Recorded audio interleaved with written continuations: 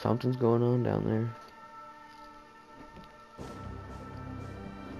there.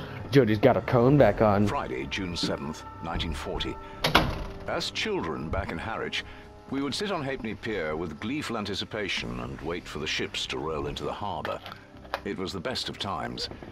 But I think I've never been more glad to see ships on the horizon than over the last few days.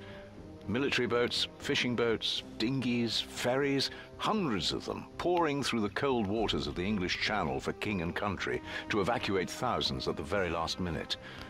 My men, what was left of them, were some of the last ones to leave.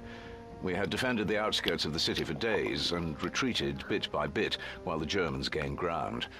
Outgunned, outnumbered, and with nearly no ammunition or supplies, we tried to hold them back as long as possible. And I think with the help of God, we worked miracles. There are a lot of people owing their lives to my boys. Montgomery was in control of the Second Corps during the defense. I believe he did what he could, although of course everything descended into chaos. But his infantry tactics served their purpose here. I know I should feel defeated and humiliated now, but I don't.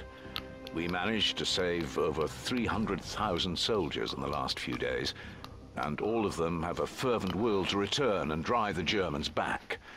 The little ships of Dunkirk will serve as a beacon of hope and a reminder that the common will of free people will eventually overcome all obstacles.